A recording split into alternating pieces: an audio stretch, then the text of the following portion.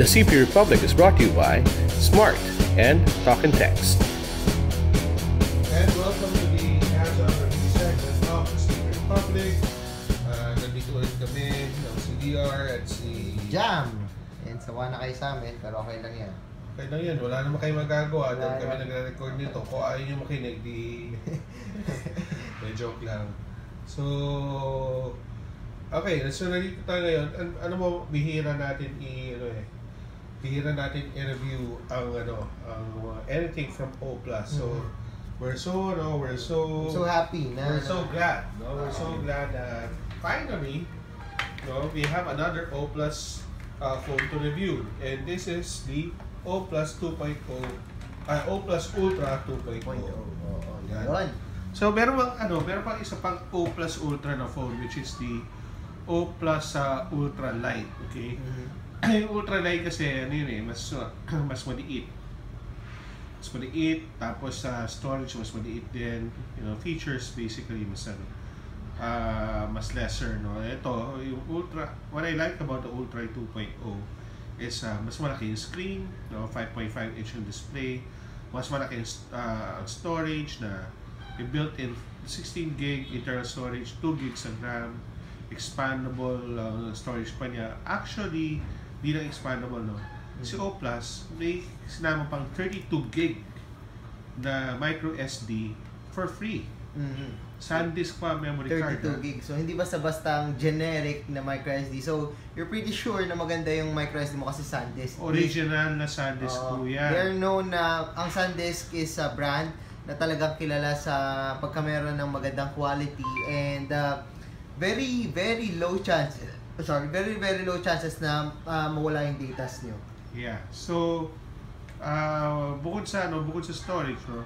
Bukod sa storage, you have a total of we have 16 plus 32 gigs, so you have basically 48 gigs of internal storage on your phone. So, diba malaking bagay na yun? Malaking bagay yun. So, malaking bagay. And the best dito is the battery life because meron siyang 4,000 milliamperes na battery. So, sulit na sulit siya for... Alam mo, bihira, Jam, ang mga 4,000 and above.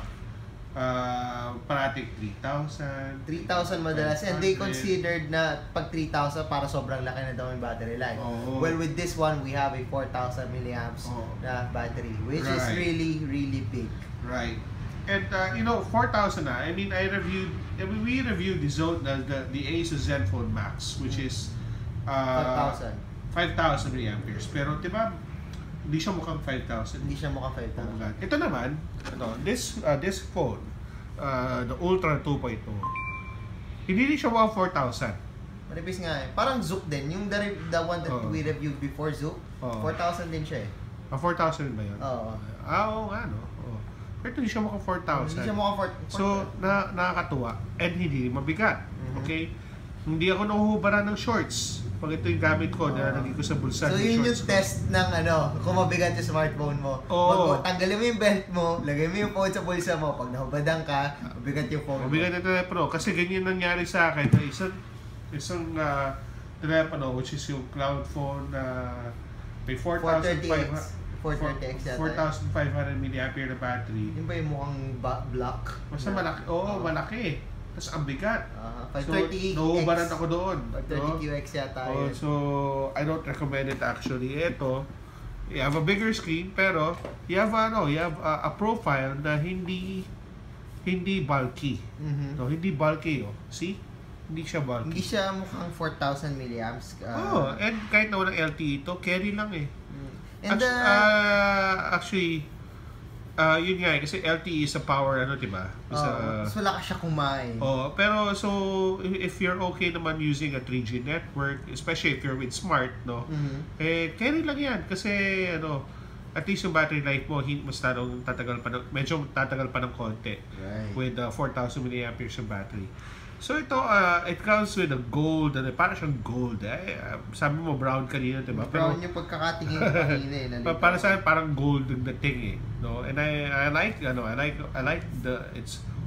parang bronze actually. Parang bronze eh. Pero it's a unique color and that makes it that makes it unique. for the phone's looks. Anyway, Gold din kasi is parang ano talaga sa mga tao ngayon, parang kilalang kilala and sikat na sikat. Even sa China is one of the top na smart na countries na talagang mahilig sa gold na smartphones. right.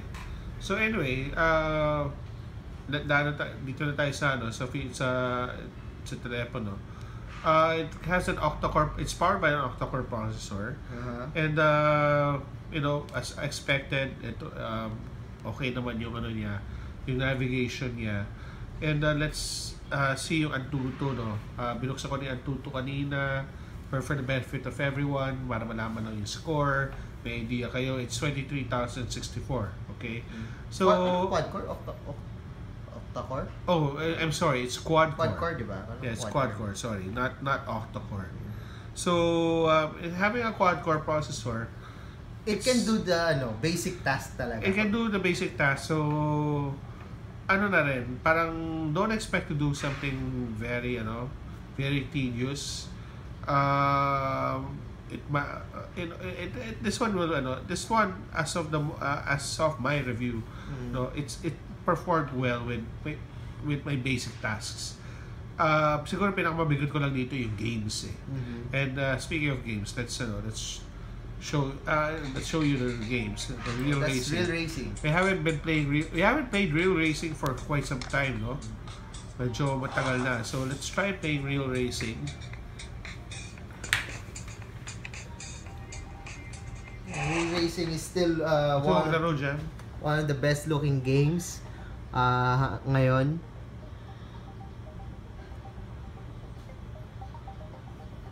So medyo magantay lang tayo. Ang sarap din pala hawakan. Hindi siya mukhang 4,000. Hindi mo ramdam. Okay. Ayan. Okay. So, may konti lang tayong lags. This is NASCAR. So, talaga medyo maano siya. Matakaw siya sa graphics. As you can see, maraming cars. Pero nakikita niyo naman, it's playable. Although may konting nagbabagal ng konti. But again, this is the NASCAR mode na talagang matakaw sa resources. Oo. Yes.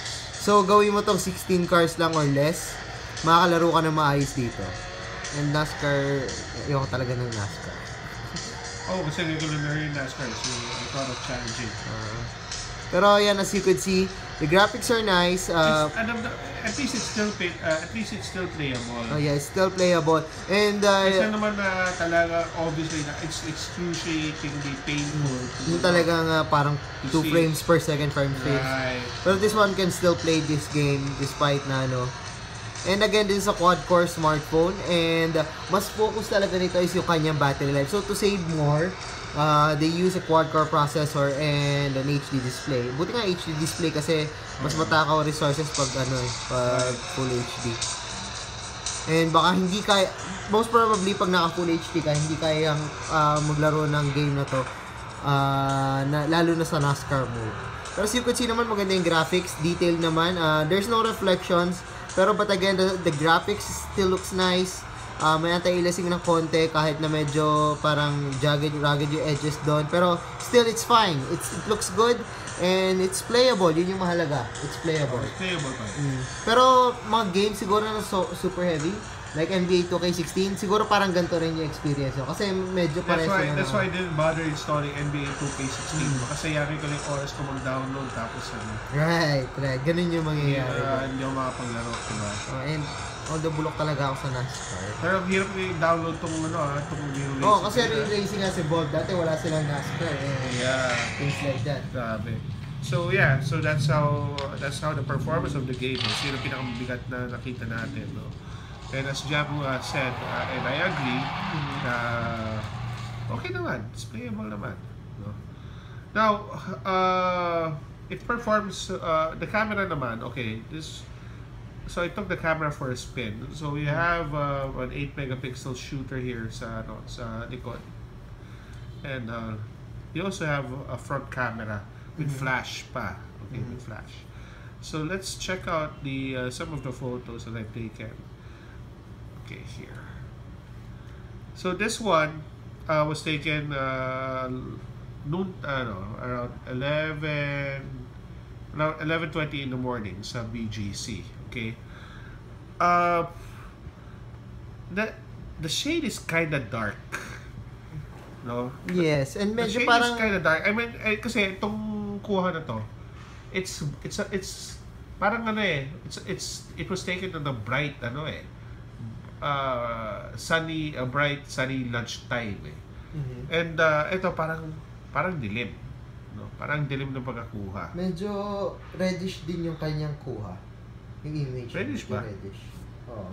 I just find it Medyo reddish. dark eh. Pwede balik mo din sa kanina. I just find it more on Dito sa part na to, so parang papansin medyo pink yung yung niya. So parang right. medyo pinkish yung kanyang dating.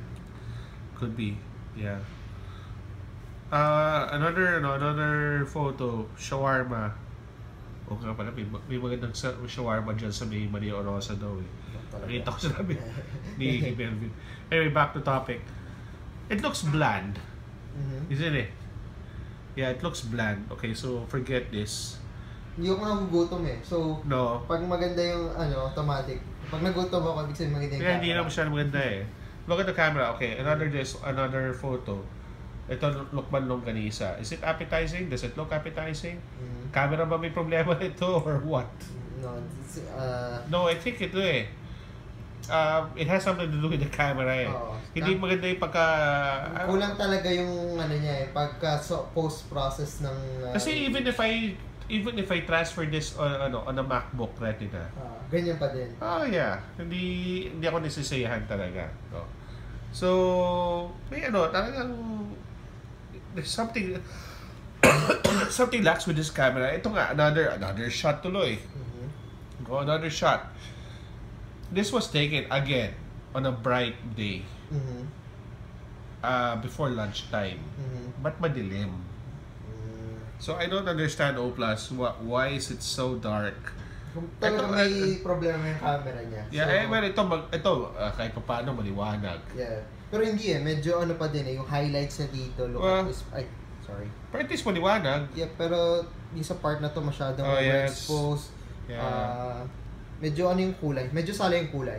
Yeah. Wala lang sa kulay. Okay, let's try some more. Okay, selfie naman. Then, before you selfie, taking a lot of food shots, no? Okay, so ito, kumain ako ng shiriashi and Korean foods ba yan? Hindi, Japanese to eh. Kasi Hindi, ito kasi kimchi. Okay. So nag-order nga ako ng Korea. Yun kaya kakainin ko ngayon tanghali. Kung gutom talaga ako eh. Well, it looks appetizing pero not quite appetizing. Not yet. It's bland. Okay? And even this. There's something talaga din sa kulay niya. Ito ha. I've taken several. Wait, salmon ba yan? Yeah, may konting salmon. Yan ito yung salmon. Oh. Yung orange yung It's salmon. White. It's white. It should be pink.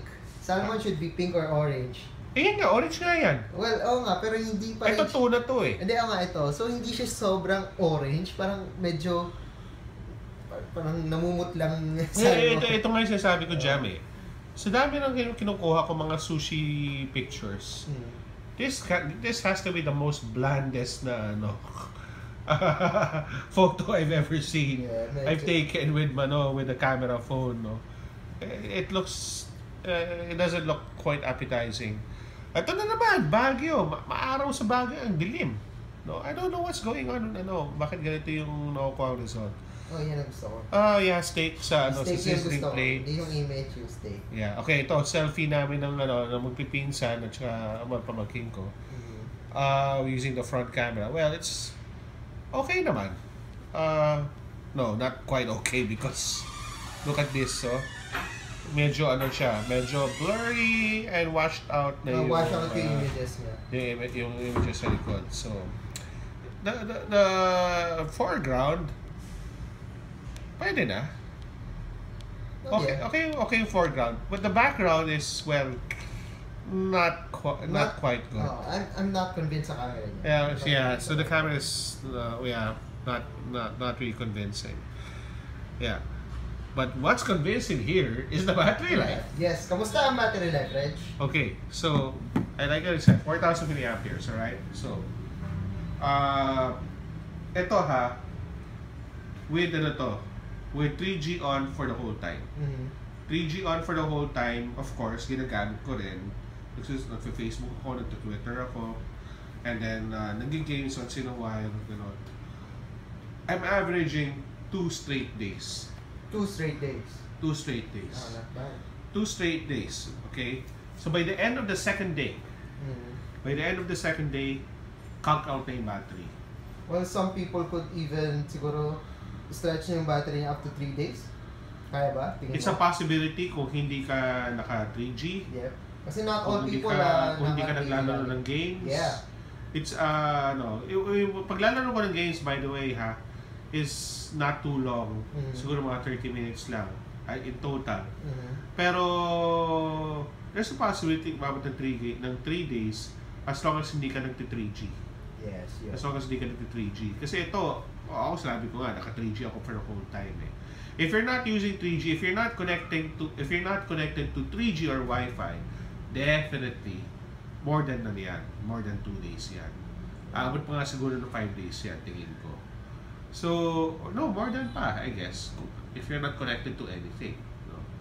So, the battery life is really, and to show you just to show you lang the battery meter. Here, see? Yan. So, day 1, I started bago 11 a.m. 10 a.m. Mga ganun. 10 a.m. Umabot ako sa around 60%. Then, day 2, actually, umabot pa nga ako ng day 3. Umabot pa ng day 3. Pero parang sandali na lang. Sandali na lang siya. Pero umabot. Yun yung mahalaga. Umabot siya. Umabot. So, battery life, parang sa hashtag ni O+, ni O+ USA, merong forever. Yeah, so merong forever ka dito sa battery. Araw na forever. May forever ka sa battery life. Sa storage naman, wala ka rin problema because you have 16 plus 32, you have 48 gigs. You have 2 gigs of RAM pa. No?